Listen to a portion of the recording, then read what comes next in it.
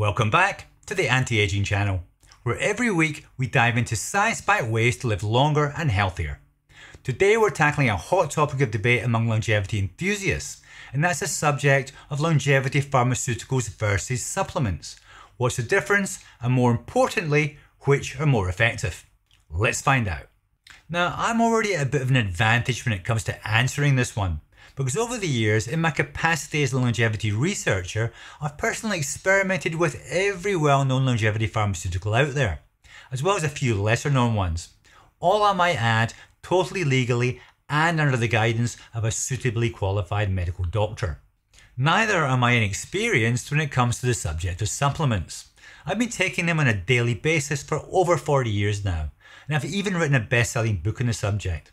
So for the purposes of this comparison, I doubt there's many more qualified than myself to make judgment. And we're going to kick things off with a brief look at the difference between the two classes of compound. Longevity pharmaceuticals are basically prescription medications that target biological processes to delay aging.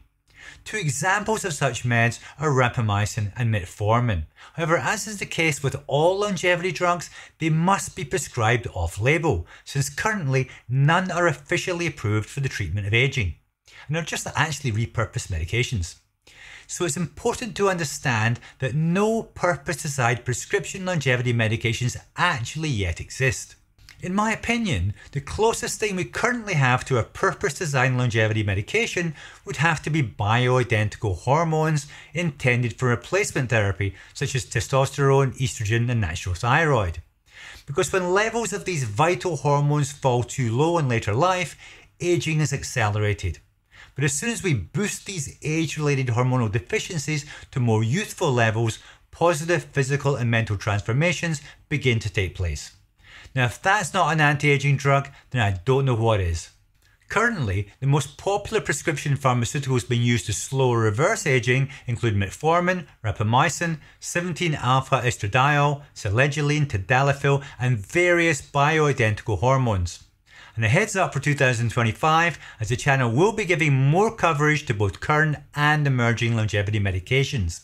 So make sure you're subscribed to the channel if that's of interest to you. The biggest hurdle to pass if you want to explore the world of longevity pharmaceuticals is to first find yourself a progressive doctor willing to prescribe and monitor your results. Or alternatively, you could just opt to use the services of one of the many anti-aging clinics now found in major cities across the world. However, you will be paying a premium for these services, so do bear that in mind. Next, let's discuss what defines a longevity supplement. Supplements, on the other hand, are over-the-counter products designed to fill nutritional gaps or enhance certain biological processes. Some popular ones for longevity include NMN, resveratrol, and Spermidine. Now, those supplements don't go through the same level of testing as drugs do before being brought to market. What we do tend to find is that the most popular longevity supplements are also the ones with considerable peer-reviewed study data backing up their claims. Currently, the most popular longevity supplements include creatine, collagen peptides, NMN, and vitamin D3. However, with literally hundreds of different supplements out there, many claiming exactly the same effects, it can be a minefield if you don't know exactly what you're looking for, that is.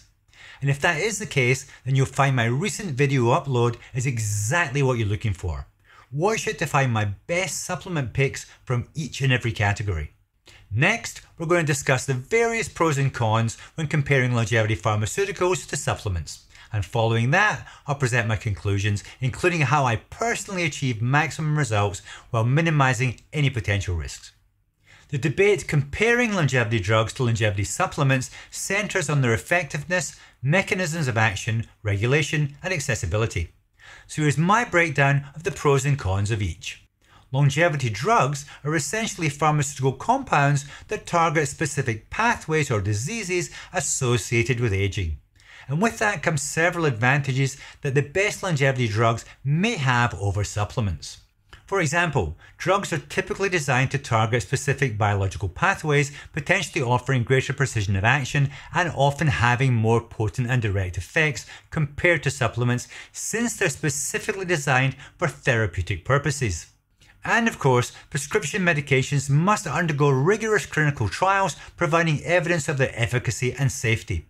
And since pharmaceuticals are produced under stringent regulatory oversight, consistent quality and safety is ensured. But more importantly, do they actually work? Now, if the question is, can they improve your health in certain scenarios, then the answer is yes. The data indicates that they most certainly can. However, if the question is, can they extend your life?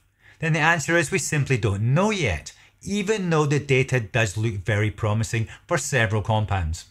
And that's because long-term human studies monitoring the longevity effects of this new breed of pharmaceuticals is still in their infancy. So do watch this space for updates, and please make sure you're subscribed. There are of course several disadvantages that longevity drugs have compared with supplements. Due to their potency, longevity drugs can come with significant risks and adverse effects. One example that comes to mind would be the potential for unwanted immune suppression with the popular longevity med Rapamycin. The more powerful the medication, the more likely it is to become a dosaging balancing act, taking just enough to elicit a positive response but without promoting any negative effects. Then of course, there's the fact that longevity drugs do require prescription, adding barriers to access and necessitating a physician's involvement, all of which can result in considerable expense.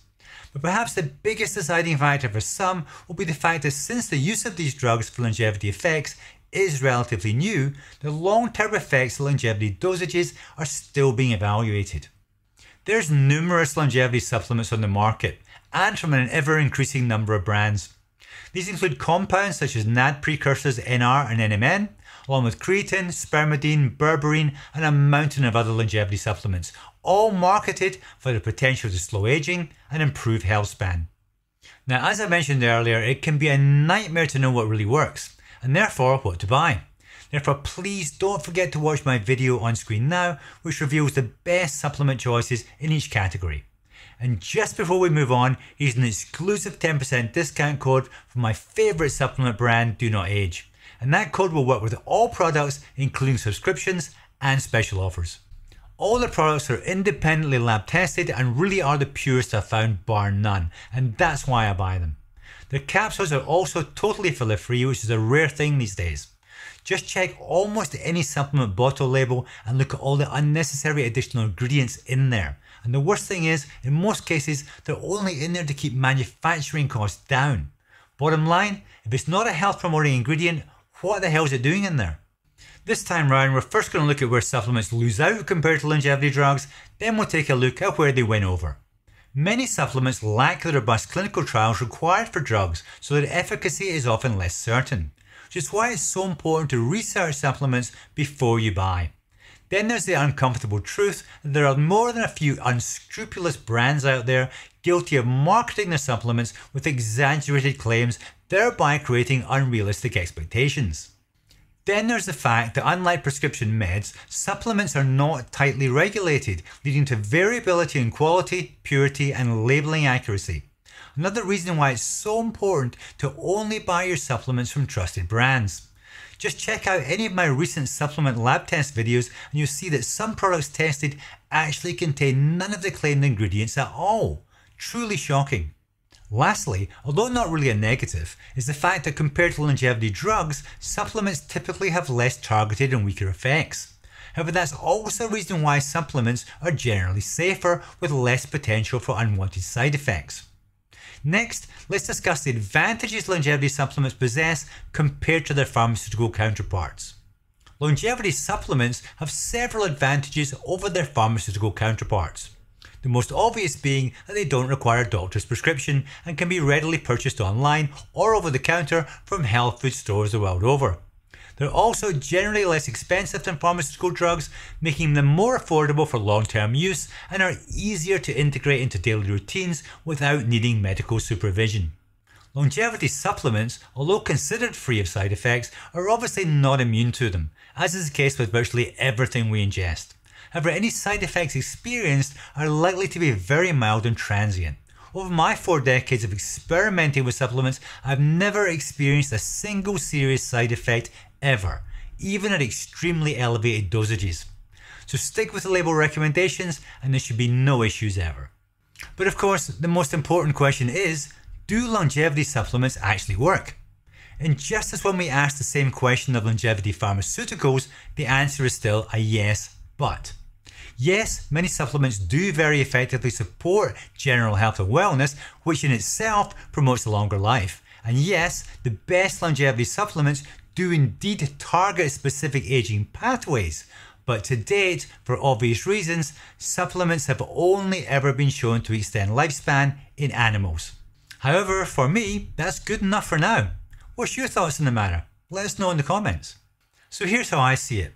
No one should consider taking longevity drugs as a first step on the longevity ladder, even under the guidance of a medical professional. These repurposed medications should really only be considered after we're fully committed to optimizing our nutrition, exercise, sleep, and supplements. We first need to get our lifestyle optimized, then and only then should we think about experimenting with longevity drugs. And always under the supervision of a suitably qualified medical professional. Now, as far as supplements go, keep it simple. Buy the very best quality you can afford and always select the best products from each category. For example, for skin and connective tissue, the best products available are collagen peptides and oral hyaluronic acid, while the best product for inducing autophagy is Spermidine. Shopping for supplements is so much easier when you know exactly what you're looking for first, because then all you have to worry about is your budget. So get informed now and don't delay fine-tuning your supplement stack for optimal results. And don't forget to watch the video I mentioned earlier where I reveal the best products from every category, making your supplement decisions that much easier. And you'll find a link to that in the video description. Many thanks for watching, and as always, take care, be healthy, and I'll see you again soon.